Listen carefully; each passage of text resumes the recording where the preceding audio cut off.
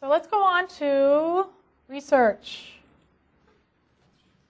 So of course, one of the questions that students are always asking me at this point is, all right, you're telling me constantly that I need to know about my users. I need to know who they are and what their goals are, and it's great, I'm very enthusiastic now. Now what do? How do I find out about my users?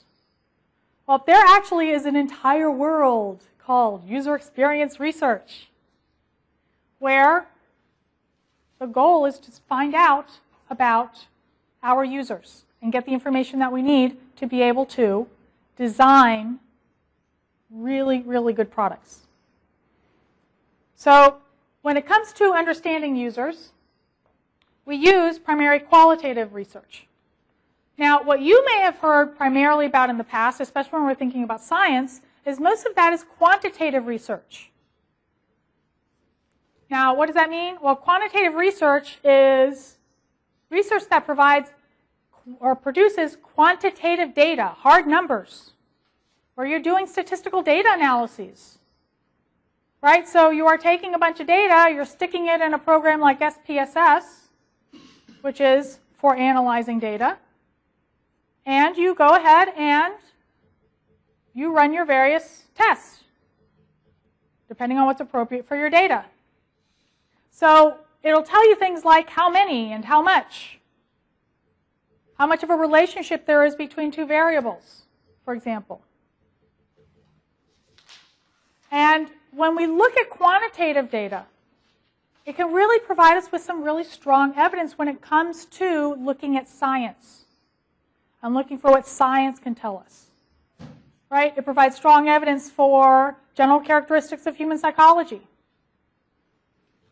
So a lot of times when you are in most psychology classes and they're talking about research, when you're in biology classes and physics classes and they're talking about research, the vast majority of the research they're talking about is quantitative. And that's important because you can generalize from it. But there are also disadvantages of quantitative research. And the primary one is that there are some nuances.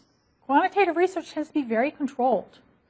And there are some nuances and details that you may actually miss, particularly when you are trying to find out about your users and you're trying to apply it to design.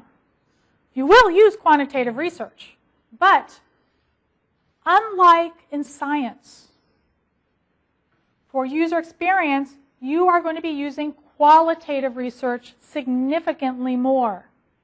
You use both, but you're going to be using qualitative research significantly more. So what's qualitative research? It's detailed knowledge of users for whom you are designing.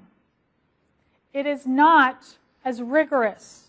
It's not rigorous science. So it's information about the constraints of a particular problem. Right? It's information about how our users use that product. What are their goals? What are the goals of the individual? What are the goals of the business? What are the goals of the organization that you're dealing with? So it tends to be much more descriptive. It's not hard numbers like quantitative. It's more descriptive and detailed. It's going to tell you what, how, and why in very rich detail. It can be very, very valuable, especially for design. But you need to remember, you need to be very careful about generalizing. The majority of the time, with qualitative research, you can't generalize. On rare occasions you can, but in general you can't. So, in doing qualitative research, finding these details about our users, it helps us identify patterns of behavior for our users and our potential users, because that's what we're really looking for. So, what are some examples? Behaviors, attitudes, and aptitudes of potential users.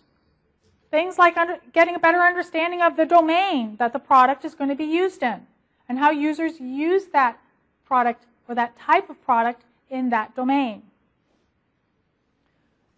So, it talks about the various contexts, technical, business, and environmental contexts. Right? It's very hard to really get at that quantitatively. You really need to look at that more qualitatively. Also things like vocabulary. What vocabulary is used in this particular domain? If it's the medical domain, they have their own vocabulary. If it's the legal domain, they have their own vocabulary. Even construction has their own vocabulary. As well as what are some of the other social aspects, especially more and more in today's world where our technology is becoming more and more ingrained in our social lives. So, we're really looking at how existing products are used, what those user goals are, when these products are used. It provides us with a lot of very rich detail. It is not as controlled as quantitative, and you can take quantitative data, and that will help you. But in user experience, it's qualitative research that you're primarily going to be engaging in.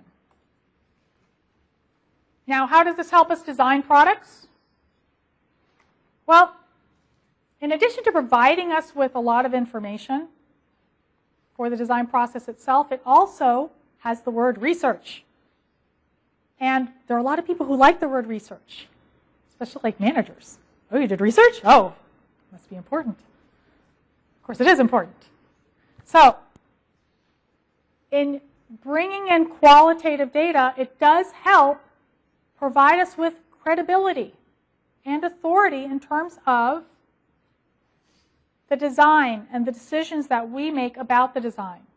So, if you have a design team, it's going to help really boost up the credibility of that design team because you have done research. It also helps unite the team with a common understanding of domain issues and design ideas. Do you remember early in the semester when we talked about some of the advantages and disadvantages of working on these large teams and groups? One of them is you often have different ideas of what an accountant is and what an accountant does or what a landscaper does. So doing this research helps us unite an understanding of who our users are. And this is really important. It empowers management to make informed decisions about design issues. Because your managers always want to feel like they have enough information to make a decision. It also really helps you influence that decision. This is what we recommend based on the research that we did. Here's the research. It's then easier for your manager to take that information, go to the higher ups and say, this is what we want to do. Please give me your stamp of approval. Now, qualitative research. One of the things that people who are familiar with science will say, well, you know, one of the other reasons we don't do qualitative research is because it's really expensive and it's really time-consuming. Well, in the world of science, that actually is true. But in the world of design and user experience, the opposite is true.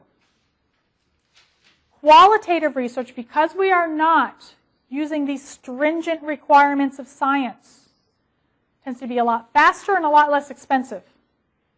You don't have to worry about all the constraints that you need to worry about in scientific research. And frankly, it's more likely to provide answers to a lot of really important design issues. Not all of them, but a lot of them, because what you really need is that rich detail. Now, there are a bazillion types of qualitative research. Okay, I'm exaggerating, not a bazillion. There are a lot of different types of qualitative research. If you go out and you Google qualitative research, you Google user experience research, you're going to find a ton of different types of methodologies that you can use.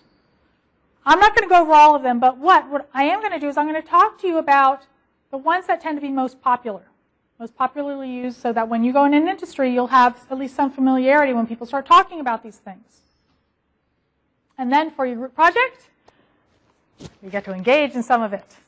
Yay! Aren't you excited? No, not yet? Wait till I show you the group project. Okay, don't look scared. It's not that bad. All right.